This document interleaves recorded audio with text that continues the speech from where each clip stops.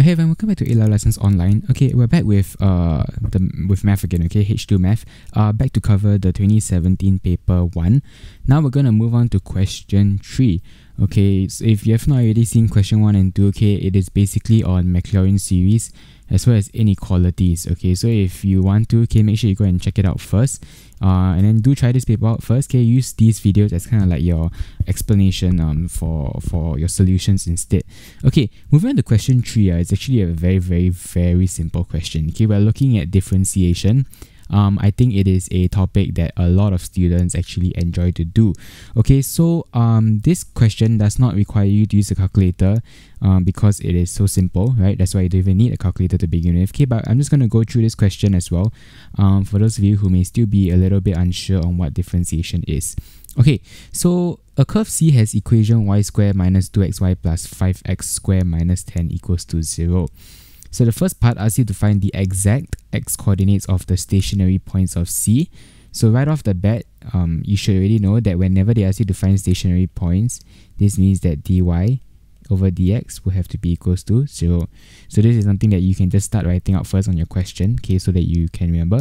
When they say exact, okay, it means that there cannot be decimal places. Okay, it has to either be a fraction or it has to be a whole number, okay. Second part asks you to find, okay, for the stationary point with x more than 0, okay, this means that yes, there will indeed be two stationary points. So use the one that is the positive value. Determine whether it is a maximum or a minimum. Okay, so we'll explore on how we're going to do this later on. Okay, so for the first part, what I'm going to do, okay, is I'm going to basically use implicit differentiation for this question. Okay, the reason why, okay, is because you have got things like x, y, okay, it is together. So you cannot just do a very simple dy dx. Okay, you have to use implicit differentiation.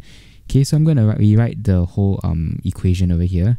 So I've got y squared minus 2xy plus 5x squared minus 10 equals to 0. So what I'm going to do is I'm going to do implicit differentiation. So first, you differentiate the y squared. So you will have 2y. And then because you differentiate the y, so that you will have to have a dy dx. Okay, if you want to, you can always write before this, okay, differentiate with respect to x. Okay, you're always differentiating with respect to x, not with respect to y. Okay, so that's why you have a dy dx here. And then break this up into two parts. Okay, so you'll first have minus 2x. You differentiate the y first, you will get dy dx. And then after that, you just need to simply differentiate the x. You will get 1. When you differentiate x with respect to x, you get 1. So that's why you're just left with minus 2y. And then differentiate the 5x squared, you will just need to bring the 2 down, you get 10x. Then the minus 10 becomes nothing, you get this equals to 0. Okay, what you can do now is you can then start to actually combine things already. Okay, but before that, you notice that there's a common factor, which is 2. So let's just get rid of that. You will have y dy dx minus x dy dx minus y plus 5x equals to 0. Okay, then now all you need to do is just bring all the dy dx to one side. I'll be left with dy dx here equals to bring the y over, you get y minus 5x. Take out the y minus x, it'll be over y minus x. Very simple so far, right? Okay, so after this, what we're going to do is then we are going to assume, okay, I'm not say assume, okay, in fact it is a fact, okay, because they ask you to find the coordinates of the stationary points. So since they're stationary points, we're going to say that let dy dx equals to 0. So you will have y minus 5x over y minus x equals to 0. Okay, the reason being is, like I said, because they are stationary points. So y minus 5x y over y minus x will now be equivalent to 0. So what you do is you bring one of them over to the other side. You get y minus 5x equals to 0. Okay, the bottom part becomes nothing, okay, because when you multiply the whole thing by y minus x, the opposite side is 0 times y minus x will still be 0. So all you get is y minus 5x equals to 0. Therefore, y equals to 5x. So this is the first part, okay. But what did the question ask? Okay, the question asks to find the exact x coordinates of the stationary points of C. So they're asking you to find the x Okay, they're asking you to find the x coordinates. So very simple. Now that you have got y equals to 5x, this is essentially your equation 1. And your original equation becomes equation 2. So you just need to do simultaneous equations. Okay, because this y equals to 5x means that the value of y, the value, in order to find your x coordinate, the value of y, we just need to take 5 times that. Okay, so it means that essentially this is your y coordinate and x coordinate of the stationary point. So in order to find exactly what the value is, since they're asking you to find the x coordinate, you just need to sub out all the y values of your original curve C. Okay, and then you should be able to find the x value. Okay, I'll show you what I mean. Okay, so what I'm going to do down here is I'm going to sub it into the other equation, the original equation, the curve C equation. So what you get is you get 5x squared. So you can just write sub 1 into 2. So 5x squared minus 2x times 5x plus 5x squared minus 10 will be equivalent to 0 now. So you just need to expand everything. You'll get 25x squared minus 10x squared plus 5x squared minus 10 equals to 0. So you combine all the x squares together, you have 20 x squared equals to 10. Okay, I bring the 10 over. So you get x squared equals to half. Therefore, x equals to negative 1 over root 2. Okay, remember whenever you square root x, okay, there is always a positive and negative. Okay, because you square any number, be it negative or positive, you still get a positive number. Okay, or x equals to 1 over root 2. Okay, so now that you've got two values, you need to decide, okay, which one are you going to reject? Okay, this is for part 2. So part 1, we've already answered the question. Find the exact x coordinates of the stationary points of C. These are your answers. X equals to negative 1 minus 1 over root 2 and x equals to 1 over root 2. Okay, so now you look at the second part. Okay, the second part asks, okay, for the stationary point with x more than 0, determine whether it is a maximum or minimum. Okay, whenever you look at maximum and minimum, okay, you're going to look at d2y dx squared. Okay, it's always the same thing, okay, unless you want to do your graphing method, which is not very ideal in this case, okay, because you have done implicit. So what you're going to do is just going to differentiate one more time using implicit differentiation. Okay, and then you're going to find, okay, you're going to isolate d2y over dx squared, and then you're going to find whether that value is a positive or a negative. Okay, so a negative value of d2y dx squared for refresher, a negative value would mean that it is a maximum point.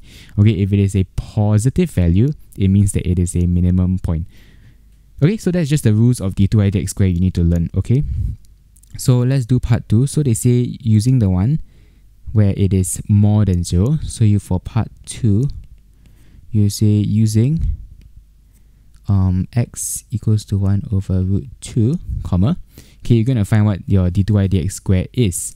Okay, so one way you can do it, okay, since you already have dy dx equals to y minus 5x over y minus x. Okay, what you can do is you just need to do your product differentiation. Okay, so use your u and your v values to go and do your differentiation.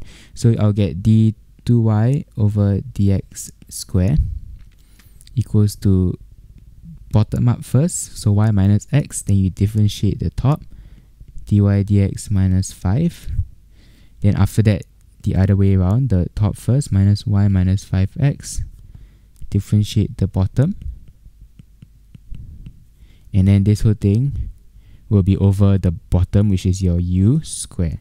So y minus x whole thing square. So this is a formula that you guys must learn. Okay, make sure you remember.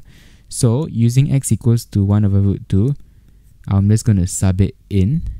Okay, but before that, right, before you actually sub in x equals to 1 over root 2, you want to find something first, right? Because you want to get a whole number for d2y dx squared. So what you're going to do is, when x equals to 1 over root 2, you need to find what your y value is. So y will equals to 5 times 1 over root 2 equals to 5 over root 2. Okay, the reason how I got this here is because just now we found that y equals to 5x over here. Okay, so since y equals to 5x, it means that since your x value is equals to 1 over root 2, you just need to sub that value in. Then you'll be able to get your y value. Okay, so this is the y value of your stationary point. So what you're going to do now is that you're going to sub the x and y value into the whole equation. So I have over here d2y over dx square equals to 5 over root 2 minus 1 over root 2 times 0 minus 5. Okay, the reason why it's 0 is because this is a stationary point. So dy dx equals to 0. Then this part will be minus 5 over root 2 minus 5 times 1 over root 2. And then dy dx equals to 0 minus 1. And then this whole thing will be over 5 over root 2 minus your 1 over root 2 whole thing squared. So very simple over here, just press into your calculator, your GC or your scientific calculator, and you'll be able to get the answer, which is minus 1.7678, roughly around there. It is an estimate. Okay, so this value you'll notice is actually less than 0.